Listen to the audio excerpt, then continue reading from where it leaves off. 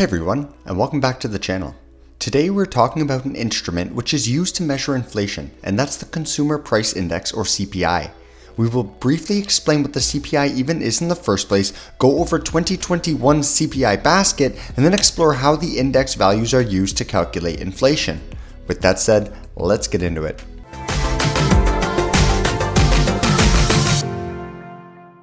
So the main idea behind the Consumer Price Index, which I'll be calling the CPI throughout the rest of the video, is to measure changes in the prices faced by the average household. But how does one go about figuring out how much the average household spends? Well, since I'm Canadian, I'll be able to speak specifically to how Canada goes about this process, but every nation with a similar economy will use a similar method, so make sure to follow along carefully. Every year, a Canadian federal agency called Statistics Canada, StatsCan for short, conducts the Survey of Household Spending. The survey asks about 48,570 Canadian households about their purchasing habits, including what they buy, how much they buy, and where they buy it. Based on the results, StatsCan constructs a shopping list or a basket of goods and services that the average household buys. Now the catch is that this survey is not legally mandated, which means it's voluntary, and it's said that the results from one household can potentially be extrapolated to 1,100 similar households in the country.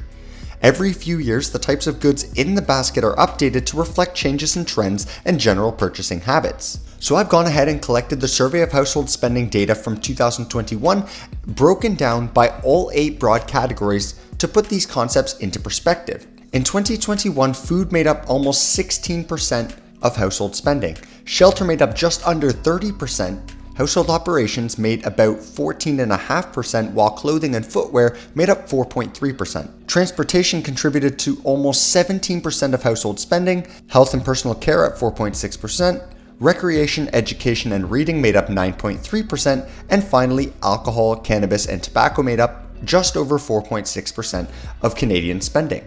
So those are the weights, so to speak, of each good or service. Again, the CPI is an average of the prices of the goods and services in the basket. Now for calculating CPI, one year is chosen as what's called the base year, where the CPI is set to 100 for that year. Here's the most important part to remember. For any other year other than the base year, the CPI is equal to the ratio of the dollar amount necessary to buy that basket of goods in that specific year to the dollar amount required to buy the very same basket in the base year multiplied by 100. Then the two CPIs will be compared to one another to see how much inflation has impacted the growth of CPI from year to year or from month to month. Now we're in the process of making a video which will cover how to calculate CPI with a real example, so stay tuned to the channel for that video.